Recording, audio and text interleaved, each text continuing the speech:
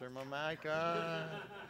Call this meeting to order. The Kern Council of Governments Transportation Planning Policy Committee. And we'll start with Pledge of Allegiance. Salute. Pledge. I pledge allegiance to the flag of the United States of America and to the republic for which it stands, one nation, under God, indivisible, with liberty and justice for all. Roll call, please.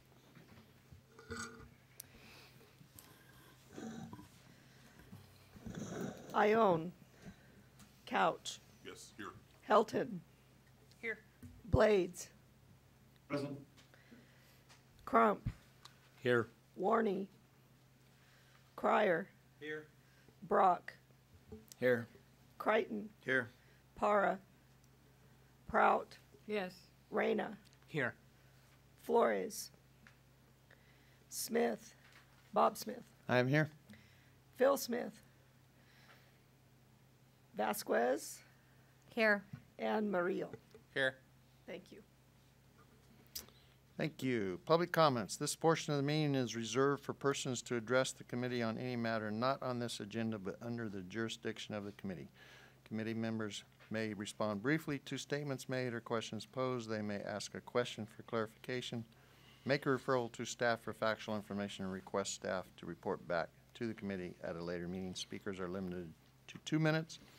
Please state your name and address for the record prior to making a presentation. Are there any public comments? I see one. My name's Francisco Martinez. My address is 7136 Wildflower Street. That address is actually in Mettler. We were absorbed many years ago by the 93313 zip code, if you're wondering why.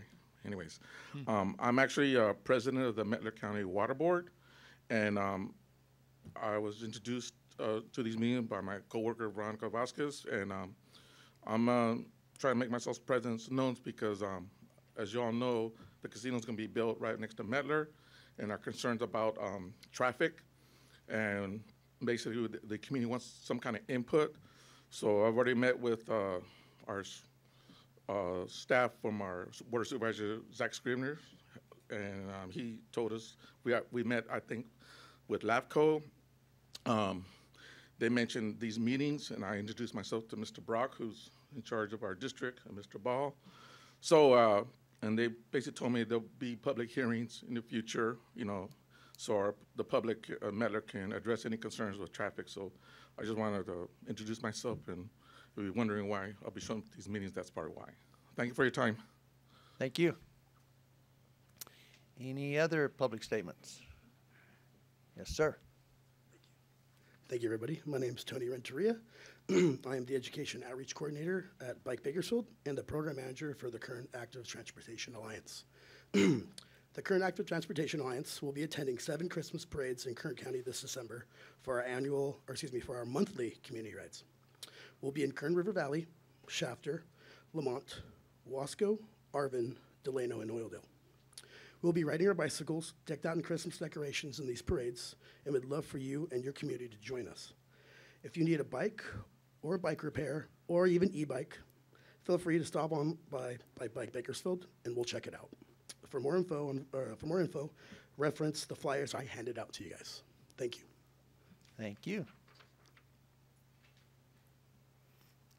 Any other public comments? Seeing none. we will move to consent agenda opportunity for public comments. Any public comments on the consent agenda? Seeing none, would any member like to pull an item from the consent agenda? Seeing none, I'll take a motion. Second. Roll call, please. Yes. Yes.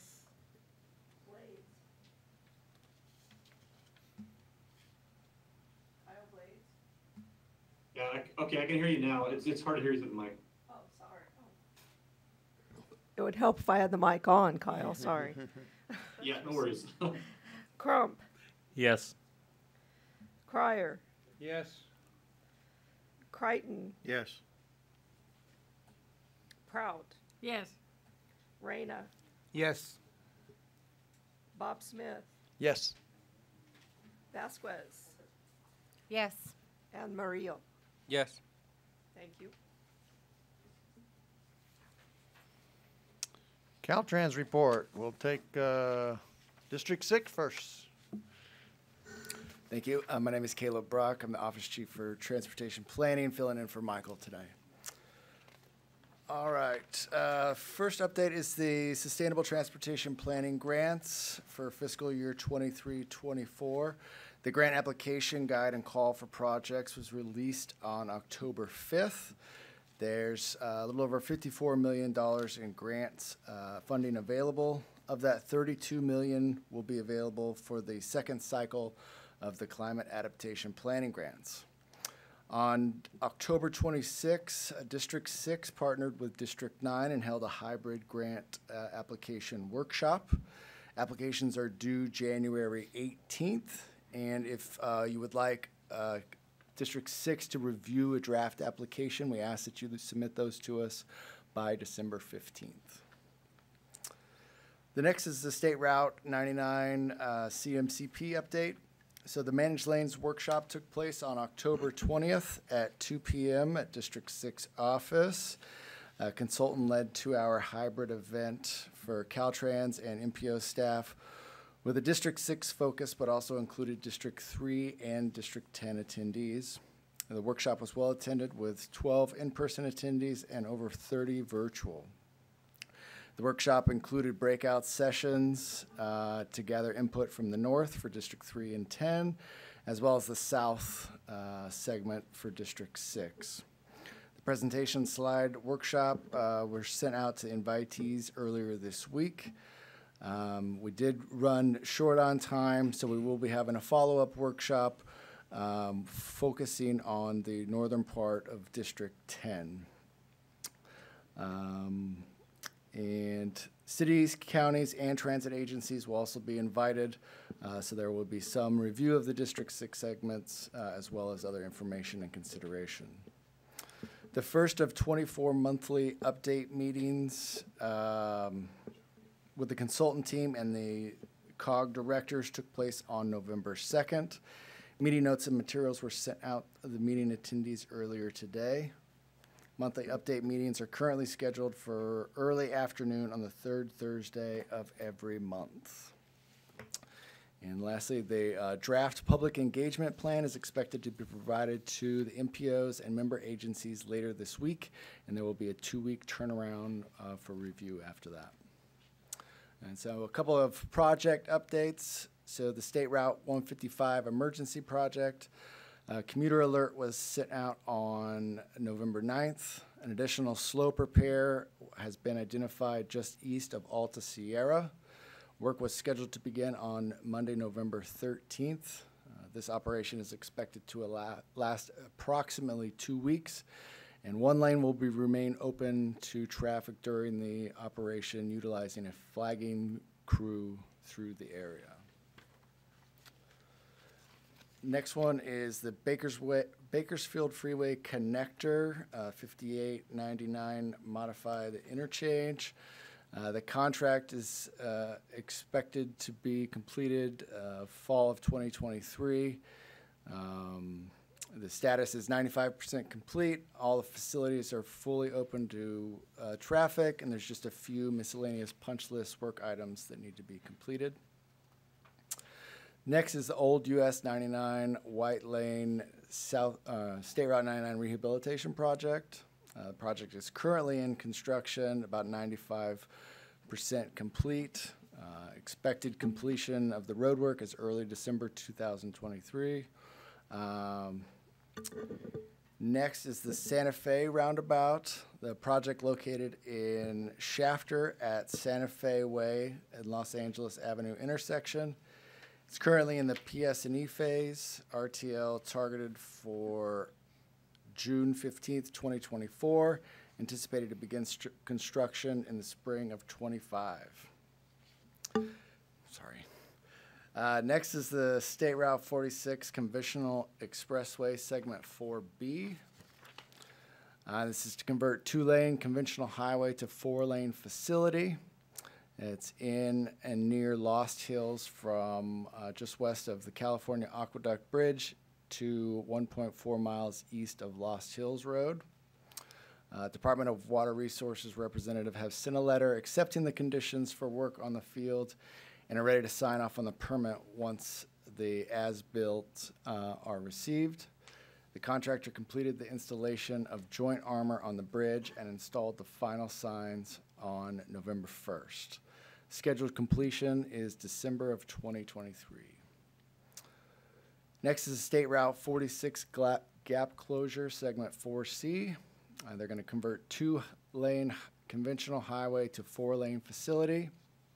This is in Kern County on Route 46 near Lost Hills. Construction is progressing. The project is at 25% complete.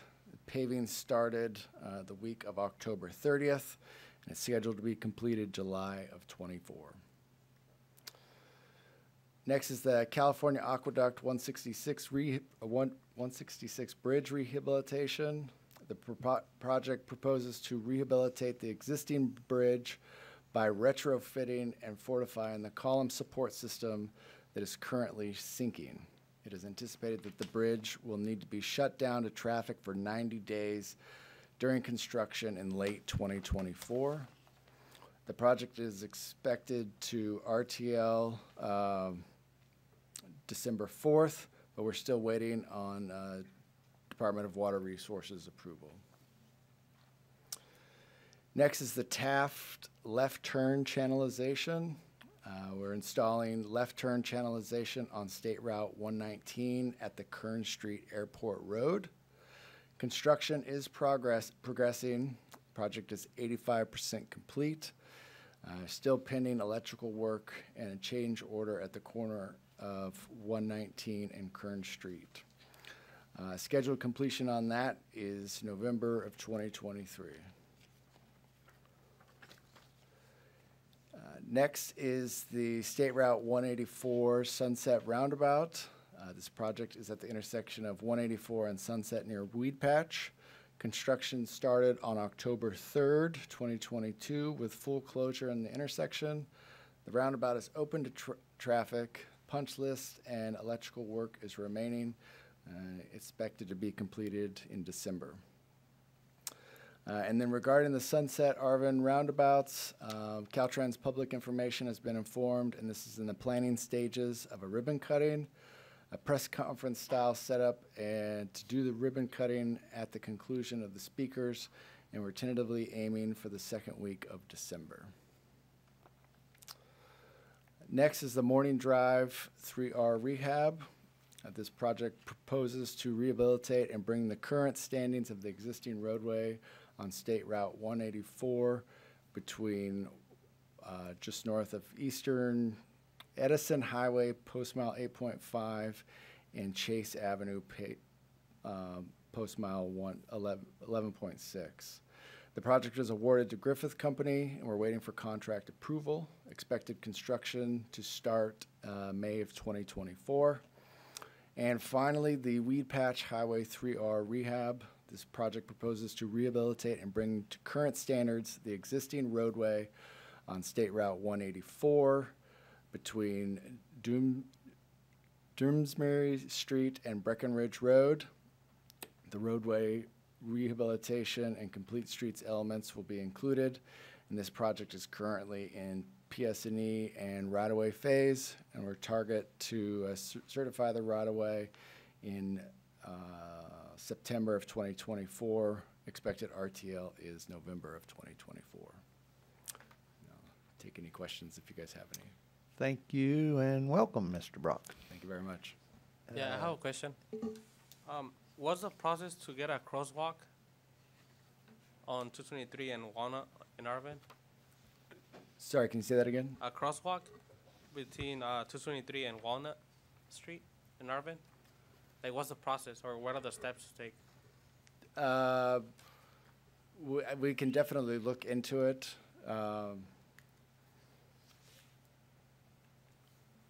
And I'll have Michael follow up with you.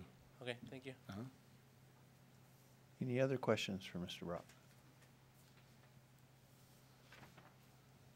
We're going to let you off easy. Thank you. District 9, please. Good evening, Kirsten Helton, District 9. I just have a few things for you tonight. We have two important projects on State Route 14 that are coming up for construction this summer. The first is the Freeman Gulch Safety Improvement Project. This is on the remaining two-lane segment of SR 14. So we're going to do safety improvements, including widening shoulders, adding other safety features, including rumble strips, median barriers, widening the Freeman Gulch Bridge, and repairing and upgrading the drainages. And this is kind of an interim project until such time as we move forward with the 4-lane in that area, but it should increase the safety significantly. The second is the Rosamond Rehab 2. It's a pavement rehabilitation project on 14 as well, from the intersection of West Avenue A and Los Angeles County line to 1.4 miles south of Dawn Road or for crossing. And so this is a pavement rehabilitation project to upgrade the existing pavement on all the travel lanes, on and off ramps, shoulders, to extend the culverts, replace traffic signal systems, upgrade the guardrail, curb ramps, and other facilities within the project area. We have the last winter's emergency Kern digouts and slab replacements project in construction is nearly complete. Our crews are finishing up the $3.1 million emergency project to repair multiple points of winter storm damage on the pavement of State Route 58 from just each of Mill Street to Business Route 58, just in time for this winter. The Boron Safety Roadside Rest Area, finally the replacement pumps have been delivered. Work is ongoing, so construction is anticipated for about 3 weeks. However, we don't have a reopening date at this time. There is, we have a Ridgecrest sewer replacement project going on State Route 178 East between Gemstone Street and French Avenue. The crews are replacing a sewer line Monday through Friday from 7 a.m. to 4 p.m., so there may be some delays for drivers in that area and intermittent closures. China Lake Naval Base repaving and traffic loop replacement is a project that's going on, installing traffic loops for, during the next week, and it should be completed within 2 weeks. So, and then as far as our project initiation documents, we have a Tehachapi Cap MPID outreach going on right now, so public can comment on this project through November 22nd. And then upcoming, we have the Cal City Boulevard Interchange project, which we'll be doing outreach to the public in December. And then the Golden Hills CAP-M and Complete Streets PID outreach should be coming probably in December as well. Those are all my items. If you have any questions, I'd be glad to answer them. I have a quick Yes. question. Thank you. I'm sorry. On the 14 pavement rehab, Avenue A to Dawn Road, when's that estimated to start? Next summer. Next summer? And you're gonna be doing the same thing you did on the northern part of that? Yes, Okay, so they're gonna be shutting down and back and forth, okay. probably, yes. Thank you. Any other questions? District 9? Thank you. Let me off easy too, thank you. Let the record show that Supervisor Flores joined us during the Caltrans report and Executive Director's report. Good evening, Mr. Chairman and board members. I have a handful of items on this agenda. Ms. Napier, Mr. Ball, and I had the pleasure of meeting with the new interim city manager from California City, Michelle Martinez, a few weeks ago. Ms. Martinez, up to a couple of days ago, was also a California Transportation Commission commissioner. She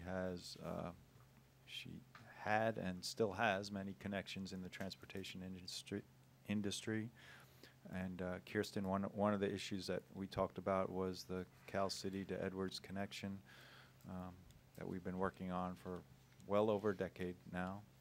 It's still important to Kern COG, the county, the city of California City, and there's been 3 fatalities in the last 3 years. We need to figure out a way to move faster than the track we're on now. And you and I have talked about that. But it's encouraging to hear that you're going to start a document, but that's not fast enough for us. Over the past month, we've continued to have meetings and collaboration about State Route 99 and State Route 58 with Caltrans and City of Bakersfield, Union Avenue, and the upcoming road diet project will be rebid. If that wasn't clear last month, it will be rebid for sure. 7th Standard and 43 Roundabout has been resubmitted, Supervisor Couch, as a CMAQ project, but it is beyond our capacity to fund that unless the county or Shafter or Caltrans or a combination of any of those 3 agencies come up with significantly more money. And I'll be glad to talk more about that with you offline if you want. It's good to hear that the State Route 33 safety improvements, the shoulder improvements that Kern COG pushed for, are coming to fruition. I heard from several representatives from that represent the oil companies that have workers that go out there regularly. They've noticed, as well as I, that traffic has significantly increased on 33 over the last 45 days, that 46 has been closed, and they are looking forward to shoulders eventually coming on that section of 33. Those shoulders will, without a doubt, save lives. Just this afternoon, we had our monthly State Route 46 meeting, and I know Caleb touched on this, but I wanted to expand upon it a little bit. I drove through, or was escorted through, the construction that's going on right now west of the community of Lost Hills. That is not open to the public. That's why the road has been closed for approximately the last 45 days. I want to publicly acknowledge the great work that Caltrans and Granite Construction have been doing. Granite Construction has been working sun up to sundown 7 days a week for the last 45 days, and they're on schedule to reopen 46 this Sunday, which will be 3 days ahead of schedule. So huge task. They're doing a great job. The work looks great. When the next time you drive through there, just remember how it used to be, where you used to hold your breath and worry about someone coming across the double yellow line and hitting you head on. So great job, and it's only taken 20 years. But also, Caleb mentioned that the section of widening on 46 through the community of Lost Hills was accepted just yesterday. That's good news too. Continue to have discussions with District 9, Caltrans District 9 and Caltrans District 6 about truck climbing lanes, location 1 and 2. Staff has continued to participate in the State Route 119 stakeholder meetings, and if anybody from the county or Taft or the City of Bakersfield are interested, what Caltrans and Kern COG and other interested parties are trying to do is look at 119, especially the area around what is currently called Pumpkin Center. I think some of Pumpkin Center might actually be in Bakersfield, but many people still know it as Pumpkin Center. That when the next project comes through there to put in curb and gutter and sidewalks, that we manage 119 better than we did Rosedale Highway, as an example. So we have a functioning road that serves the public well for the next several decades, instead of having driveways every 10 feet and traffic lights and curbs that go in and out. So that the whole idea is, let's plan it out now, so our grandchildren and our great-grandchildren will have a nice road on 119, because we know that area will develop over the next 20 to 30 years. Finally, on this agenda, had a meeting on Monday with Caltrans District 5 about the project on State Route 46 at the Kern, San Luis Obispo County line, and that I'm glad to say that that project is on schedule to be done with design in June of 2024 and should be under construction about 1 year from now. And that will be the last piece of 46. And there's only about less than 1,000 feet in Kern County on that project. And we will have everything from Interstate 5 to the San Luis Obispo County line done. So congratulations to all of you. Thank you for your help, especially Supervisor Couch.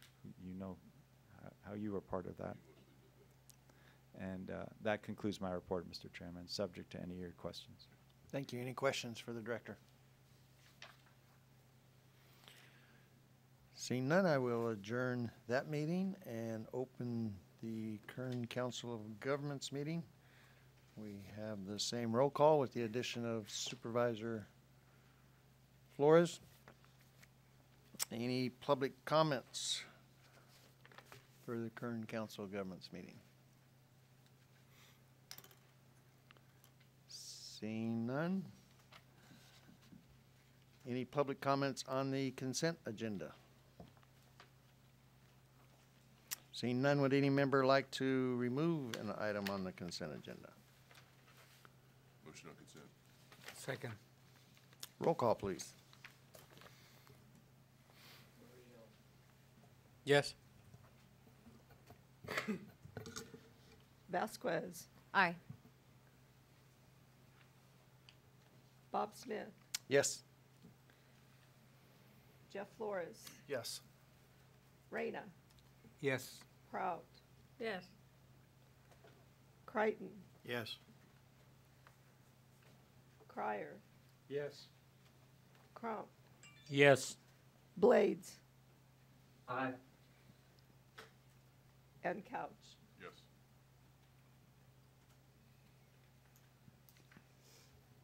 Thank you. Executive Director's report. Good evening again, Mr. Chairman and board members. As most of you know, the deadline is coming up for our regional awards. That deadline is, I believe, the first week in December. And if I can get 3 volunteers from the board members to, if needed, meet here on December 21st. That's if needed. What will happen, as it usually happens, is Ms. Napier and Ms. Campbell will review all the applications we receive, come up with a proposed slate, share it with that subcommittee. If they're okay with it, we won't necessarily need to meet, but if there's changes, additions, there may be a need to meet. So, Mr. Chairman, I would ask you to solicit, if you can get 3 volunteers. Do we have volunteers? Mr. Couch, Mr. Crump. I can do it. Thank you, Ms. Prout. Thank you very much, Mr. Chairman. Now it is my pleasure to introduce our new Financial Services Officer. Greg left September 14th. Palomo, September. He wanted it to be low-key. I'm very glad to, and Ms. Napier was the one that headed up the hiring process.